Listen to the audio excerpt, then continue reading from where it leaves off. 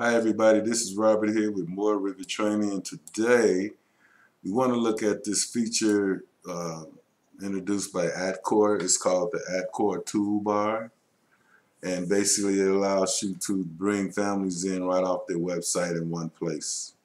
Pretty neat here how this works, so I'm going to run through this with you.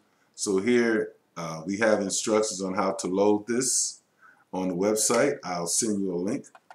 And then you got a feedback area here, and you got a library manager.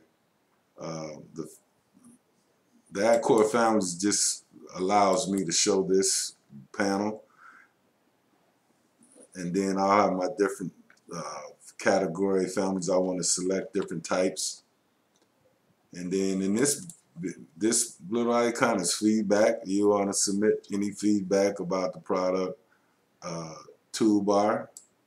You can send it there. And then right here we have our manager. Now this portion is where you bring your files in. So you'll select whatever you want here. If I select channel here, and then it expands out, and it'll go and grab everything. I can exclude whatever I don't want. Then I'll say okay. I'll apply that. And now it's copying all those strut families down again. This is just the process. I'm showing you I've done this already, so it's not bad. Pretty fast actually for 334 families. Okay, so now everything's in there, and that's done. And so I'll go back up here, strut channel. I'm taking the unit struts, and I'm going to go with the framing. So here's all my framing again. So for this project we're working on, just to show you how this is working, I'll put this in shaded view so we can see. I think I want to use this bracket right here. So I'll select him, and I'll just drag and drop him into my project. So I'm going to place him right about there. Actually, no, I want him on the wall, so I'll put it there. Okay, that's pretty good.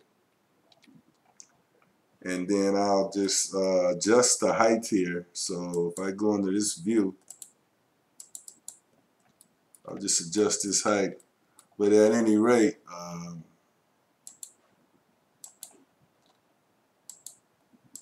okay, so then, I've got that in.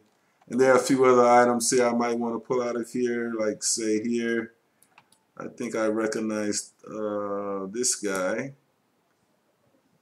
this plate, and I'll place the plate here if I want.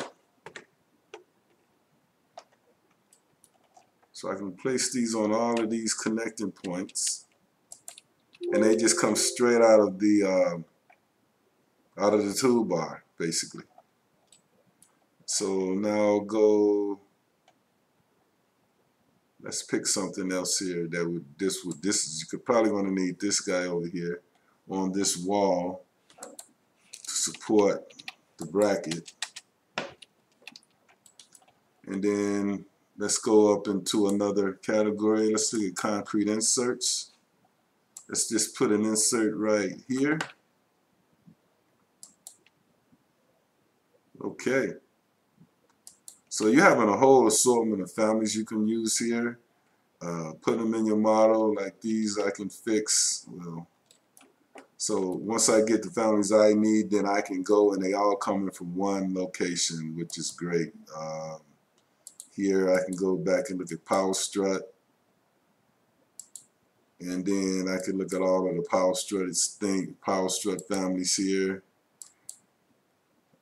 Okay, because they got their whole set of different type of families. So like, wow, let's look at this guy. I like that one a little better. Okay, so anyway, folks, I just wanted to show you this brief example of how the Revit toolbar works. I think it's great. All your families in one place. You don't have to go looking everywhere for families. Thanks for watching this video, and I'll see you in the next video. Bye.